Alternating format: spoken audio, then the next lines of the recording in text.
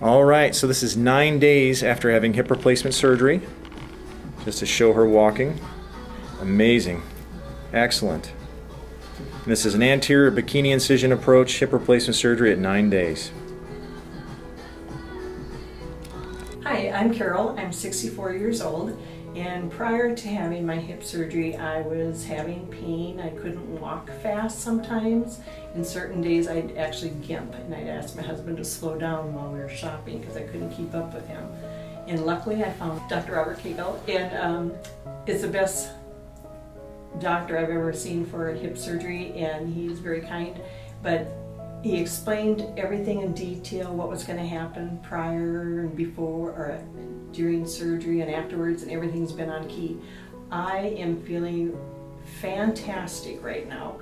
The day of the surgery I got home and I was able to get into bed with no issues whatsoever, and the next morning I was like, wow, I really honestly did not have any severe pain or very minimal amount of pain.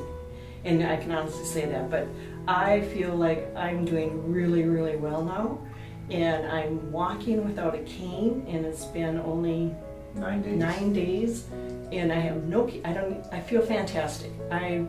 Even my physical therapist said she could not believe how well I'm doing.